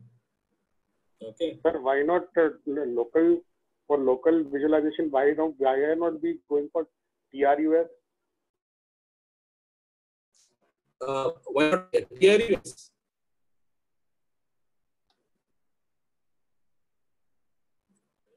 You're saying why not TRUS? See, TRUS alone will not give the entire information, right? The MRI was the TRUS, definitely.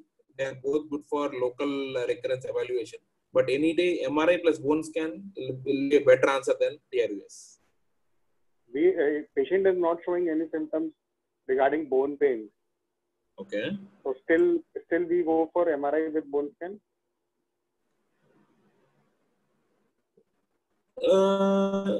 it's an asymptomatic patient with no pain. So a patient doesn't have pain. That doesn't mean that there is no bone metastasis, right? So you need to work up the patient in a proper way. So bone scan has to be done. Just because the patient doesn't have symptoms, that doesn't mean the patient has no bone metastasis. So you need to do a workup. Is it clear? Should I explain in more deeper manner? Okay, sir. Yes. Okay. So I have no issue of explaining in detail. So no issues about that. We can discuss in detail. So regarding this, third year it was diagnosed as biochemical recurrence, imaging negative. So you have a scenario where biochemical failure alone, where you can consider salvage RT. Okay. Scenario 4, the answer is salvage radiation. Case scenario 5, biochemical recurrence in a post RT setting, imaging was negative. That means only local recurrence has come. So you can consider surgery with salvage prostatectomy. Should we treat a patient based on, oh yeah, this is a discussion. Case scenario number 6. I think I spoke about this. Only spinal metastasis cannot be considered as high volume disease. Back pain, see this, yes, leuprolide plus abiraterone. Case scenario number 8. If there is a leuprolide plus docetaxel, and you have if there is an abiraterone plus docetaxel, that situation, if it arises, my personal choice based on the side effect profile will be with to go with abiraterone plus gluprolide.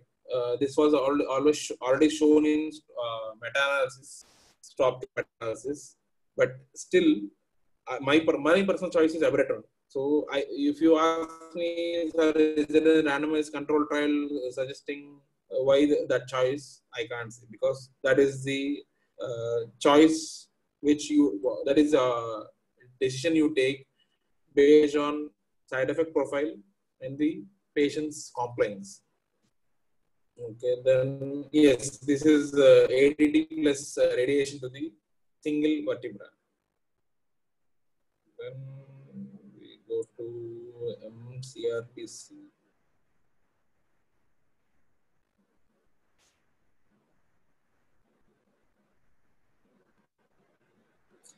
Case scenario number 11, PS1 carcinoma prostate post RT, ADT for 3 years. Now he came with follow-up for with PSA 25. So you have a single PSA spike. So you need to do a repetition of weekly PSA for 2 weeks, whether it is hiked or not.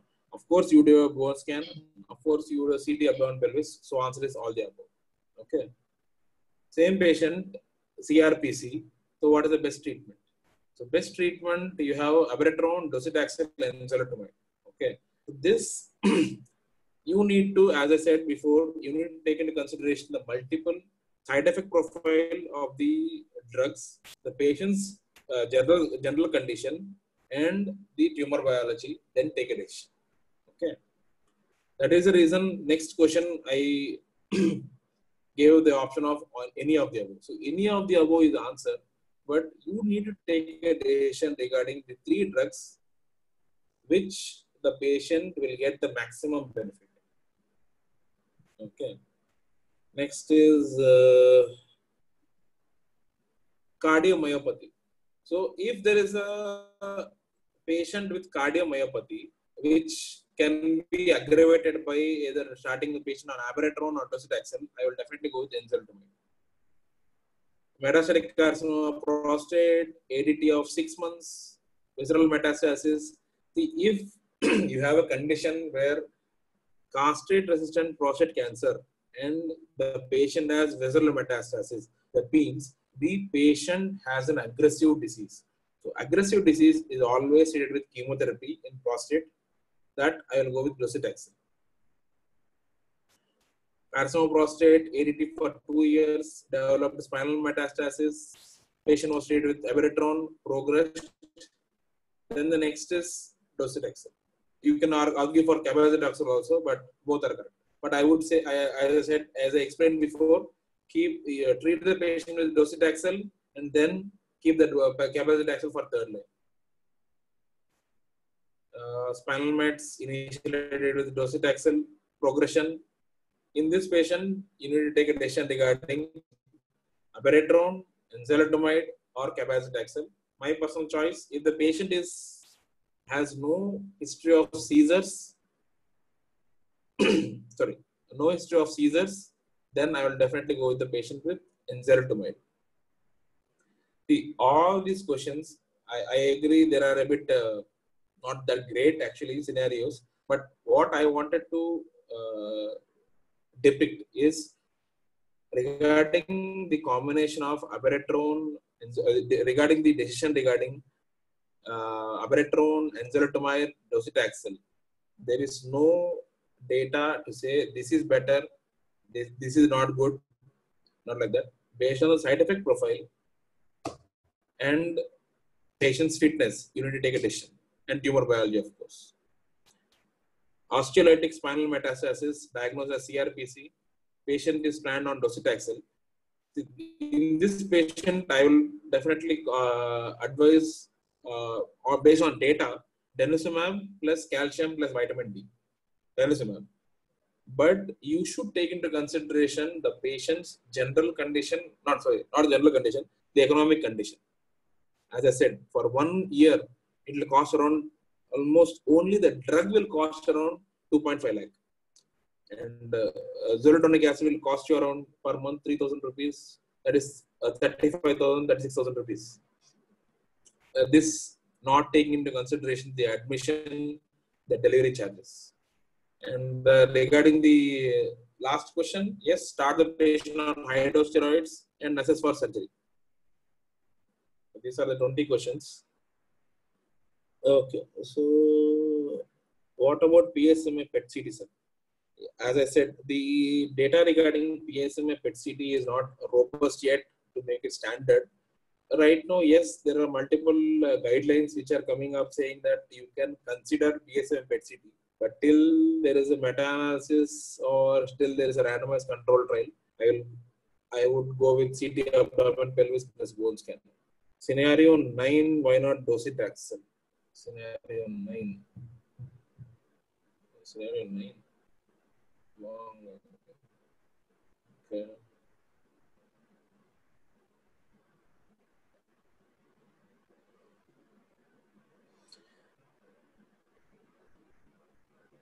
Scenario 9.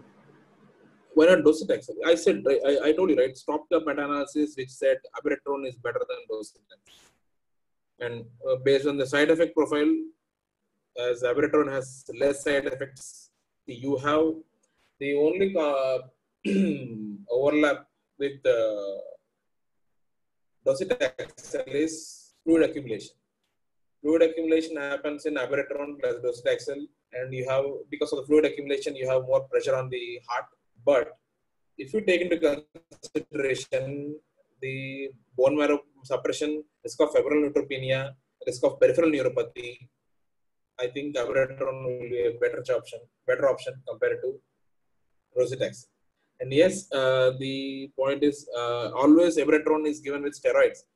If you put the patient only on abiraterone rather than giving steroids, combination, the patient will definitely have high accumulation of fluid in the body, and there is literally no glucocorticoids because of the block. Sorry, there is a high increase in glucocorticoids and mineralocorticoids. So to cancel that, you give the patient on, you put the patient on prednisone to decrease the side effect profile. Always it is given.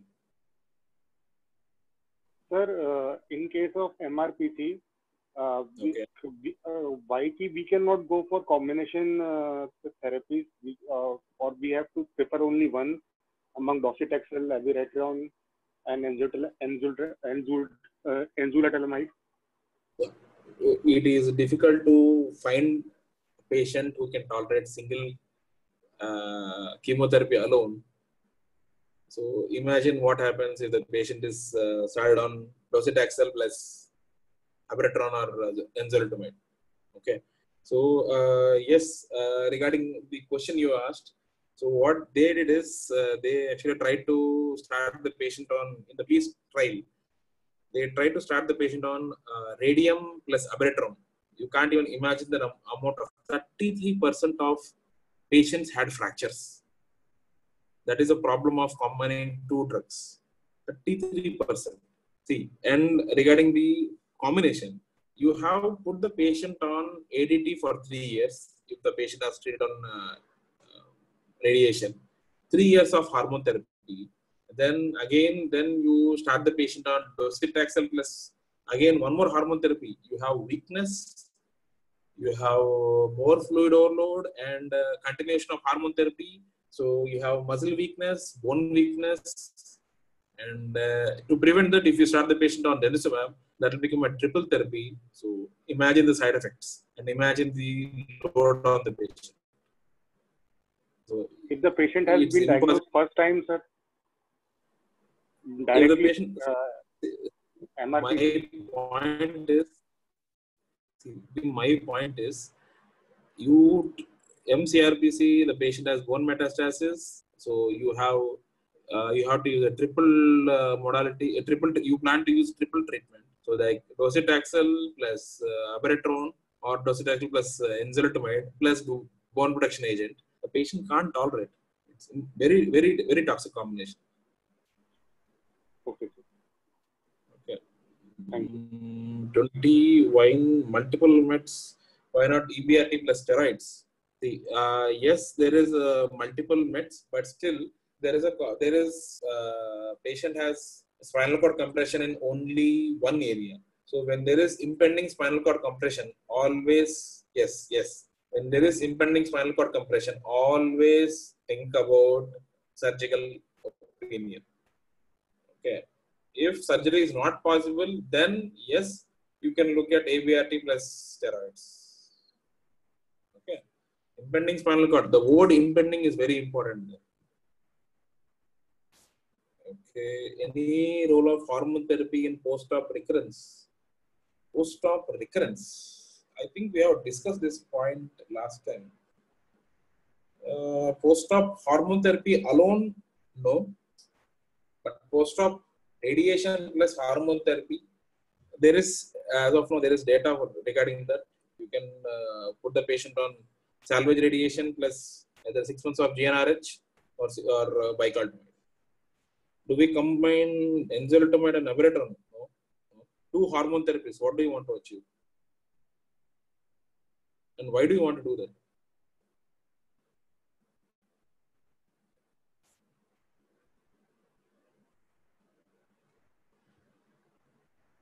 See, two hormone therapies, you cause significant damage to the muscle and the bone. If only local recurrence, gives salvage RT plus hormone therapy.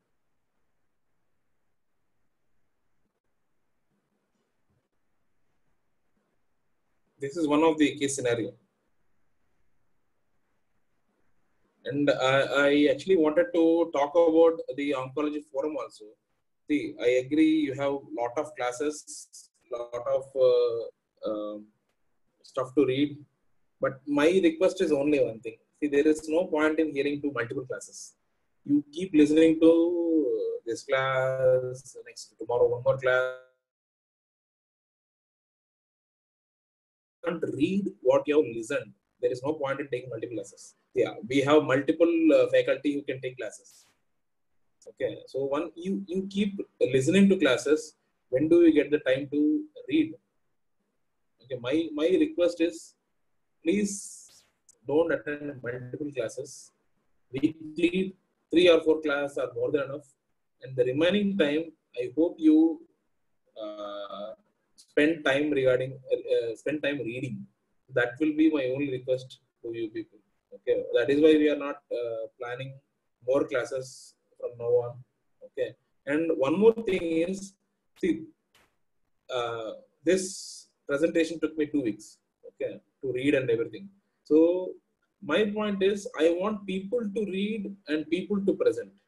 Okay, so everyone should present. I want journal clubs. I want case presentations. See, it should not be only one way. The reason I wanted this discussion to have two ways is at one point of time we will run out of faculty to teach. Okay, then someone has to take lead role and they have to present. So I want people to do journal clubs. I want people to present cases. That will be beneficial for you and me, like for everyone, not me, everyone. Because even I can learn new things. But my request is take time to read and start presentation. Either journal clubs, topics, or case presentations, up to you. Okay. I hope you enjoyed the class and you learned something from it. Okay, so I'll take my leave. Thank you for listening. Thank you so much.